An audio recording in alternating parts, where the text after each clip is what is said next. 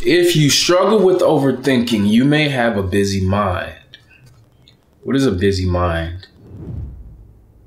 They say on average we have anywhere from 60 to 80,000 thoughts a day.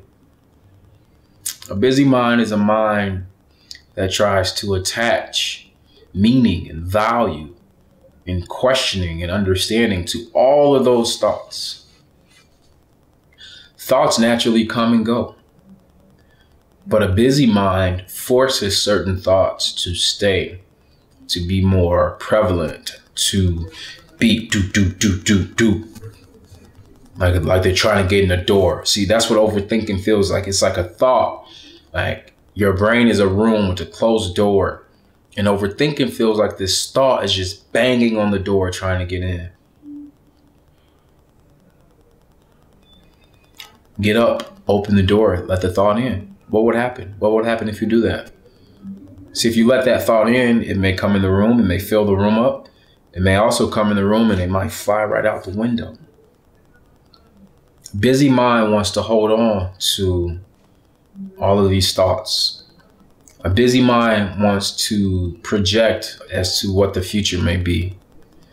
A busy mind wants to think about, well, if I would have said this, or if I would have did this, if I would have been this type of person, if I would have known that, if I would have been this way, if I could have just did one more chance, if I would have had one more opportunity, if I call her one more time, if she gets back with me one more time,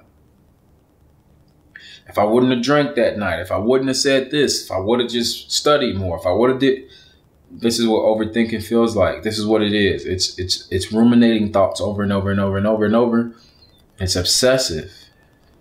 So the question is how does one stop a busy mind? Well, the easy answer that we always give, and when I say we, I mean people who have overcome overthinking or gurus or teachers, practitioners, mental health experts.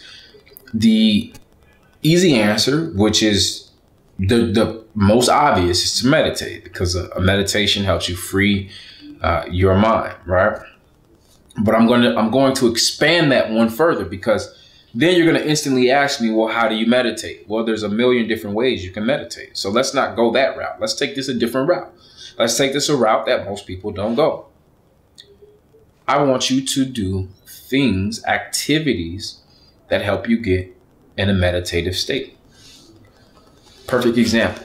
If you stopped right now and did 100 push-ups, well, one, you might not be able to do 100 push-ups, but if you did 100 push-ups, what would happen? You would be so focused on exerting enough energy on your breathing to do 100 push-ups that you would instantly enter a meditative state. And any of the thoughts outside of that state will completely go away. You would not be able to overthink. It would be impossible. As a writer, one of the things I love to do is to put on a little bit of ambiance, a little music, open up my notebook, my computer, and sometimes I'll light a candle. Sometimes I'll put some essential oils in some water, and I have a diffuser, right? So that's called aromatherapy. When I write, I have aromatherapy going on. Like right now, this room smells like eucalyptus. It smells so good. And what I'll do is I'll just start writing. And I never try to control the thought. I just write and write and write and write. That's a meditative state, right? What would happen if you stood up right now and you stretched to the sky as fast as you could stretch? Not fast, but if you stretch to the sky as far as you can stretch, you put your hands together and you just held that for 30 seconds. And while you're breathing, you just took in a couple of exhales and inhales. You're stretched out. What would happen? My friend, you would meditate. You would naturally meditate. So for the people who ask, how do you meditate? If you deal with overthinking, me telling you, hey, just meditate, may not happen. But if you look at it as what activities do I already do throughout my day that help me go into a natural, organic meditative state? Oh, those activities. Okay. So I need to do a few more of those activities. And depending on who you are, that may change.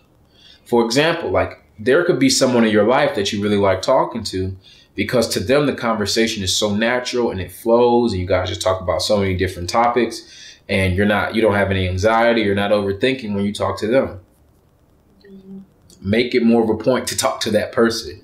Make it more of a point to learn what's going on in that conversation that makes you feel that way, because that feeling can be duplicated with multiple people, but it's up to you to kind of see what it is. Like, oh, okay, I like talking to them because they're open-minded. Oh, I like talking to them because I think they can understand because they went through what I went through, whatever that looks like. Right? Now, the last thing I want to tell you that's going to help you with, overthinking is to journal. If you have so many thoughts that you can't control your thoughts, what you have to do is get your thoughts out of your head. One of the best ways to get your thoughts out of your head is to journal. Okay, you don't like writing? Then do this. Open up your cell phone, prop it up, and just talk. Just like I'm doing right now. Just talk. You don't ever have to post it. You don't ever have to share it. Just talk. That's another way for you to get your thoughts out of your head. My friends, what you just watched was one of the components, one of the sections, one of the lessons of my course, How to Stop Overthinking. If overthinking is something that you really struggle with, I just want to tell you about the resources I have, and you can tap in. I have a book that's going to help you out with overthinking. That book is called Free Your Energy. It's actually right here.